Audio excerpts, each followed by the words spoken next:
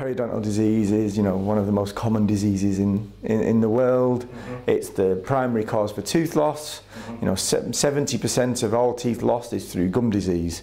It's a preventable disease in 90% or 95% of the population.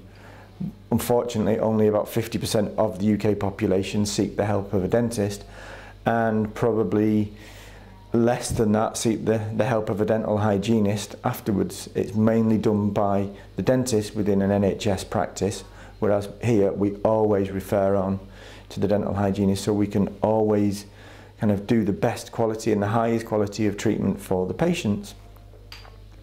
I treat cases from the most simple, which is just the treatment of mild bleeding. When you brush in, you spit out a bit of blood when you brush your teeth in the morning. You come in, have your teeth just generally cleaned, polished up, remove any stain, and most people will find, with a bit of advice, flossing advice, brushing advice, they'll find that that'll go away. In some people though, you need to go one step further and start to look at cleaning deeper into the sockets or the pockets of around teeth.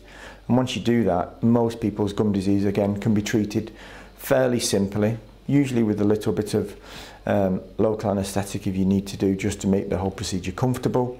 But the reality is that in the most advanced cases, then we can still do a lot of things for patients.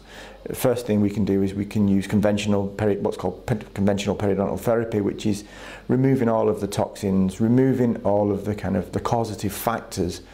Then we move into using lasers, and that would kill off a lot of the bacteria, which is the primary cause, or the biofilm, which is the primary cause of the disease. And then if people's teeth haven't firmed up, which they usually firm up without the need of a splint, then we can place splints across the back of teeth. And what you get is, when you get one or two teeth splinted together, if you've got several of the teeth which are firmer, you get this strength in unity. And a lot of people will say to you then that it changes them because they can then eat. Because previous to that, if you've got several mobile or loose teeth, just eating or biting into an apple, a bacon sandwich, even the most simple, mundane things becomes a task to eat. But once we've splinted them, or once we've firmed them up by regaining health of the teeth, then people find that it does change their lives.